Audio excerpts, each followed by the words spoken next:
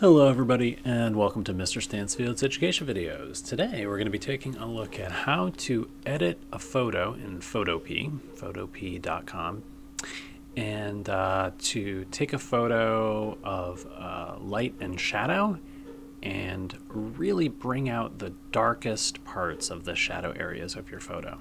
Sometimes we call it crushing the shadows. You may have heard that from another video that I shared, or there are a couple of ways of sort of talking about this, but basically what we're going to do is maximize the shadow, make the shadows as dark as can be. Let's go ahead and take a look here. So I've got photopea.com open, and I have a photo here that I took in my classroom this morning. I've got a couple, so we'll actually look at each of these. Now you can see that these photos are in color. So the first thing we're going to want to do is convert to black and white. But if you already captured your photo in black and white, you don't need to do this step. So we're going to go to Image, Adjustments, and then Black and White. Here we go. Now you can actually change the way that certain colors appear in the image by changing some of these sliders. I'm going to just hit OK. But if you have a photo, often with a landscape, for example, and you wanted to make your blue sky a little darker, you could change the blue slider or the cyan slider or the red slider. But we're just going to click OK.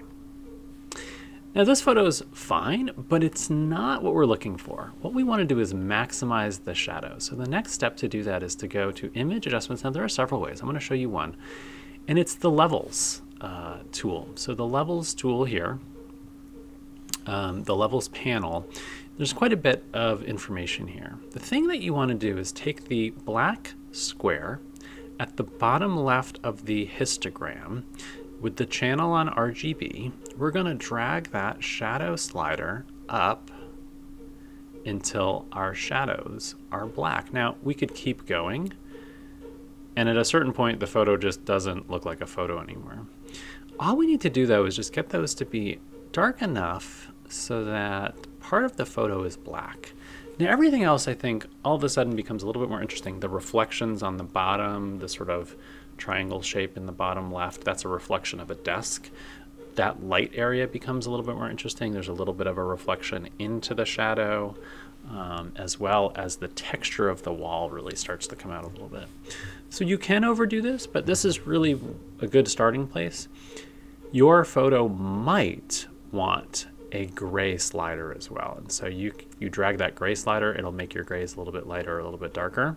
In this case I probably wouldn't adjust it much at all, but really it's a visual thing, whatever kind of looks right to you. We're going to go ahead and click OK, and that's it. That's how you do your adjustments here, your high contrast adjustments. Now I'm going to go ahead to this photo. So again, the first thing, Image Adjustments, Black and White.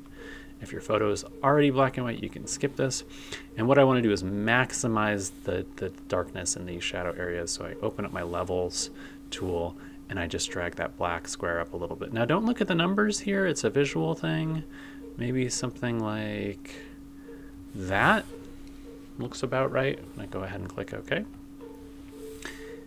And then there's another image. Now with this image, I wanted to add one other thing, is that cropping can really improve your photo.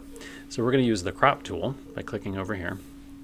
And in this case, I want this image to have a strong horizontal line where that red line is. So let's actually convert to black and white first. So go ahead and convert to black and white, and then we'll crop. Now I just wanted to show this to you, that one of the things that you can do with the crop tool, I'm just clicking and dragging here, and I'm going to fill the frame first.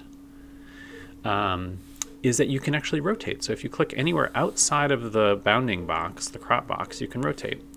Now what I'm going to do is actually drag the bottom up a little bit so that the line here is kind of on the line that I want to make straight. So that way I can kind of rotate until that line is perfectly lined up. Then I can adjust the crop. So then I will bring it down here, and I'll grab this corner and I'll just drag that up, maybe something like that. You know, I don't think I want the a little bit of the chair in there, so I'll just bring in a little bit more from the left, and then I'll adjust the top part here. Yeah, I think that looks about right for me. I'm going to go ahead and click the little check mark here, Now when you're cropping, if you click delete cropped pixels, that is also okay. So either one is fine. Now image adjustments, the same thing that we did before, levels, and then we're going to drag that black slider up until this image really pops with contrast. So there it is. You've got some really bright whites and some dark darks.